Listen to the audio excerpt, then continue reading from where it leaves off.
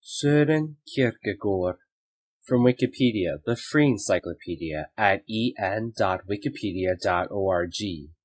Soren Aabye Kierkegaard, but usually anglicized as Kierkegaard, was a prolific 19th century Danish philosopher and theologian, born May 5, 1813, died November 11, 1855. Kierkegaard strongly criticized both the Hegelianism of his time and what he saw as the empty formalities of the Danish church. Much of his work deals with religious problems such as the nature of faith, the institution of the Christian church, Christian ethics and theology, and the emotions and feelings of individuals when faced with life choices. His early work was written under various pseudonyms who present their own distinctive viewpoints in a complex dialogue. Kierkegaard left the task of discovering the meaning of the works to the reader because the task must be made difficult, for only the difficult inspires the noble-hearted, he said. Subsequently, many have interpreted Kierkegaard as an existentialist, neo-orthodoxist, postmodernist, humanist, individualist, etc., crossing the boundaries of philosophy, theology, psychology, and literature. Kierkegaard came to be regarded as a highly significant and influential figure in contemporary thought. Section 1. Life. Subsection 1.1 Early years, 1813 to 1841. Soren Kierkegaard was born to an affluent family in Copenhagen, the capital of Denmark. His mother, Anne Sørensdatter Lund Kierkegaard, who had served as a maid in the household before marrying Søren's father, was an unassuming figure, quiet, plain, and not formally educated. She is not directly referred to in Kierkegaard's books, although she too affected his later writings. His mother died on July 31st, 1834, age 66. His father, Michael Pedersen Kierkegaard, was a melancholic, anxious, deeply pious, and fiercely intelligent man. Convinced that he had earned God's wrath, he believed that none of his children would live past the age attained by Jesus Christ, that of 33. He believed his personal sins, such as cursing the name of God in his youth and possibly impregnating Anne out of wedlock, necessitated this punishment. Though many of his 7 children died young, his prediction was disproved when 2 of them surpassed this age. Søren and Peter Christian Kierkegaard, a Lutheran bishop several years Soren's senior. This early introduction to the notion of sin and its connection from father and son laid the foundation for much of Kierkegaard's work, particularly Fear and Trembling. Despite his father's occasional religious melancholy, Kierkegaard and his father shared a close bond. Kierkegaard learned to explore the realm of his imagination through a series of exercises and games they played together. Kierkegaard's father died on August 9, 1838, at the age of 82. Before his death, he asked Søren to become a pastor. Søren was deeply influenced by his father's religious experience in life and felt obligated to fulfill his wish. 2 days later, on August 11th, Kierkegaard wrote, "My father died on Wednesday. I had so very much wished that he might live a few years longer, and I look upon his death as the last sacrifice which he made to his love for me. He died for me in order that, if possible, I might still turn into something. Of all that I have inherited from him, the recollection of him, his transfigured portrait, is dearest to me, and I will be careful to preserve his memory safely hidden from the world."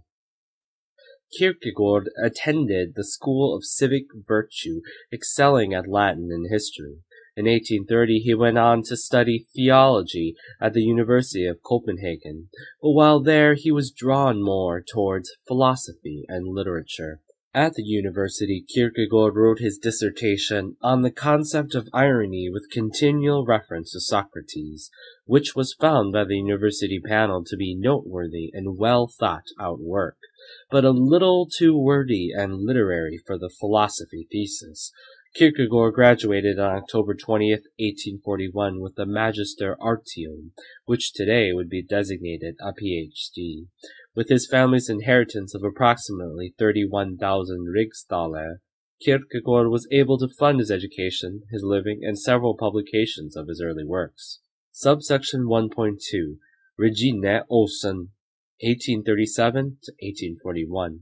Another important aspect of Kierkegaard's life, generally considered to have had a major influence on his work, was his broken engagement to Regine Olsen, 1822 to 1904. Kierkegaard met Regine on May 8, 1837, and was instantly attracted to her, and she to him. In his journals, Kierkegaard wrote about his love for Regine. Thou sovereign of my heart, treasured in the deepest fastness of my chest, in the fullness of my thought, there, unknown divinity. Oh, can I really believe the poet's tales, that when one first sees the object of one's love, one imagines one has seen her long ago? That all love, like all knowledge, is remembrance, that love, too, has its prophecies in the individual. It seems to me that I should have to possess the beauty of all girls in order to draw out a beauty equal to yours, that I should have to circumnavigate the world in order to find the place I lack, and which the deepest mystery of my whole being points toward. And at the moment you are so near to me, filling my spirit so powerfully, that I am transfigured for myself, and feel that it's good to be here. Soren Kierkegaard, Journals, February 2nd, 1839. On September 8, 1840, Kierkegaard formally proposed to Regine. However, Kierkegaard soon felt disillusioned and melancholic about the marriage. Less than a year after he had proposed, he broke it off on August 11, 1841. In his journals, Kierkegaard mentions his belief that his melancholy made him unsuitable for marriage, but his precise motive for ending the engagement remains unclear. It is generally believed that the two were deeply in love, perhaps even after she married Johann Friedrich Schlegel, 1871 to 1896, a prominent civil servant not to be confused with the German philosopher Friedrich von Schlegel, 1772-1829. For the most part, their contact was limited to chance meetings on the streets of Copenhagen. Some years later, however, Kierkegaard went so far as to ask Regine's husband for permission to speak with her, but Schlegel refused. Soon afterwards, the couple left the country, Schlegel having been appointed governor in the Danish West Indies. By the time Regine had returned, Kierkegaard was dead. Regine Schlegel lived until 1904 and was buried near Kierkegaard in the Assistens Cemetery in Copenhagen. Subsection 1.3 First Authorship, 1841 to 1846. Although Kierkegaard wrote a few articles on politics, women, and entertainment in his youth and university days, many scholars believe Kierkegaard's first noteworthy work is either his university thesis, The Concept of Irony with Continual References to Socrates, which was presented in 1841, or his masterpiece and arguably greatest work, Either or, which was published in 1843. In either case, both works critiqued major figures in Western philosophic thought, Socrates in the former and Hegel in the latter, showcased Kierkegaard's unique style of writing, and displayed a maturity in writing from his works of youth. Either or was mostly written during Kierkegaard's stay in Berlin and was completed in the autumn of 1842. In the same year Either or was published, Kierkegaard found out Regine was engaged to be married to Johann Friedrich Schlegel. This fact affected Kierkegaard in his subsequent writings deeply. In Fear and Trembling, published in late 1843, one can interpret a section in the work as saying, Kierkegaard hopes that through a divine act, Regine would return to him. Repetition, published on the very same day as Fear and Trembling, is about a young gentleman leaving his beloved. Several other works in this period make similar overtones of the Kierkegaard-Olsen relationship. Other major works in this period focus on a critique of Georg Wilhelm Friedrich Hegel and form a basis for existential psychology. Philosophical fragments, The Concept of Dread, and Stages on Life's Way are about thoughts and feelings an individual may face in life, existential choices and its consequences, and whether or not to embrace religion, specifically Christianity, in one's life. Perhaps the most valiant attack on Hegelianism is the concluding unscientific postscript to Philosophical Fragments, which discusses the importance of the individual, subjectivity as truth, and countering that the Hegelian claim that the rational is the real and the real is the rational. Most of the works in this authorship were philosophical in nature and written using a pseudonym and indirectly representing different viewpoints and ways of life. However, Kierkegaard published 2 or 3 theological discourses written under his own name for each of the respective philosophical works. Kierkegaard wrote these discourses to clarify philosophical aspects of the pseudonymous work, discuss the theological aspects of the work, and edify the reader. Subsection 1.4 Corsair Affair, 1845 to 1846. On December 22, 1845, Peder Ludwig Müller published an article critiquing Stages on Life's Way. The article gave Stages a poor review, but showed little understanding of the work. Müller was also contributor of the Corsair, a Danish satirical paper that lampooned people of notable standing. Kierkegaard wrote a response in order to defend the work, ridicule Müller, and bring down the Corsair, earning him the ire of the paper and its editor, Mer Aaron Goldschmidt. The only 2 articles that Kierkegaard wrote in response to Müller were Activity of a Traveling Aesthetician and Dialectical Results of Literary Police Action. The former focused on insulting Müller's integrity and responding to his critique. The latter was directed assault on the Corsair, in which Kierkegaard openly asked to be satirized. With a paper like the Corsair, which hitherto has been read by many and all kinds of people and essentially has enjoyed the recognition of being ignored, despised, and never answered, the only thing to be done in writing in order to express the literary moral order of things, reflected in the inversion that this paper, with meager competence and extreme effort, has sought to bring about, was for someone immortalized and praised in this paper to make application to be abused by the same paper. May I ask to be abused? The personal injury of being immortalized by the Corsair is just too much. Soren Kierkegaard. Dialectical Result of a Literary Police Action.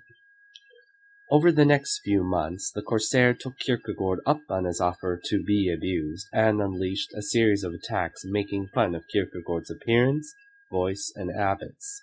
For months he was harassed on the streets of Denmark.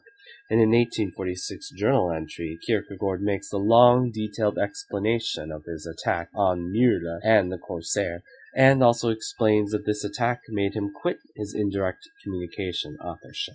The days of my authorship are past. God be praised. I have been granted the satisfaction of bringing it to a conclusion myself, understanding when it is fitting that I should make an end, and next after the publication of either or, I thank God for that.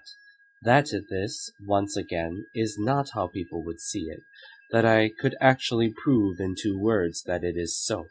I know quite well and find my authorship quite in order, but it has pained me. It seemed to me that I might have asked for that admission, but let it be. If only I can manage to become a priest, however much of my present life may have satisfied me, I shall breathe more freely in that quiet activity, allowing myself an occasional literary work in my free time.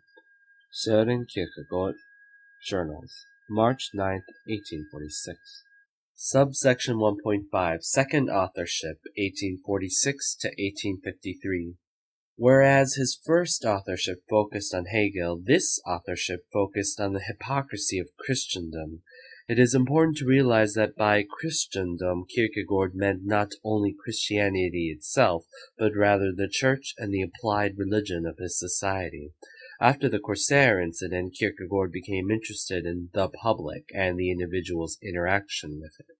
His first work in this period of his life was 2 Ages, a literary review, which was a critique of the novel 2 Ages, in some translations 2 Generations, written by Thomasine Christine Gillenberg Ehrensvard. After giving his critique of the story, Kierkegaard made several insightful observations on the nature of the present age and its passionless attitude towards life. One of his complaints about modernity is its passionless view of the world. Kierkegaard writes that the present age is essentially a sensible age devoid of passion. The trend today is in the direction of mathematical equality, so that in all classes about so and so many uniformly make one individual. In this, Kierkegaard attacks the conformity and assimilation of individuals into an indifferent public, the crowd. Although Kierkegaard attacks the public, he is supportive of communities where individuals keep their diversity and uniqueness. Other works continue to focus on the superficiality of the crowd, attempting to limit and stifle the unique individual. The book on Adler is a work about Pastor Adolf Peter Adler's claim to have had a sacrilegious revelation and to have suffered ostracization and expulsion from the pastorate as a consequence. As a part of his analysis of the crowd, Kierkegaard realized the decay and decadence of the Christian church, especially the Danish state church. Kierkegaard believed Christendom had lost its way on the Christian faith. Christendom in this period ignored, skewed, or gave mere lip service to the original Christian doctrine. Kierkegaard felt his duty in this later era was to inform others about the shallowness of so-called Christian living. He wrote several criticisms on contemporary Christianity in works such as Christian Discourses, Works of Love, and Edifying Discourses in Diverse Spirits. The Sickness unto Death is one of Kierkegaard's most popular works of this era, and although some contemporary atheistic philosophers and psychologists dismiss Kierkegaard's suggested solution as faith, his analysis on the nature of despair is one of the best accounts on the subject, and has been emulated in subsequent philosophies such as Heidegger's concept of existential guilt and Sartre's bad faith. Around 1848, Kierkegaard began a literary attack on the Danish state church with books such as Practice in Christianity, For Self-Examination, and Judge for Yourselves, which attempted to expound the true nature of Christianity with Jesus as its role model. Subsection 1.6, Attack upon Christendom, 1854 to 1855. Kierkegaard's final years were taken up with sustained outright attack on the Danish People's Church by means of newspaper articles published in the Fatherland, Fædrelandet, and a series of self-published pamphlets called The Moment, Øjeblikket. Kierkegaard was initially called to action by a speech by Professor Hans Lassen Martensen, who called his recently deceased predecessor, Bishop Jacob P. Münster, a truth witness, one of the authentic truth witnesses.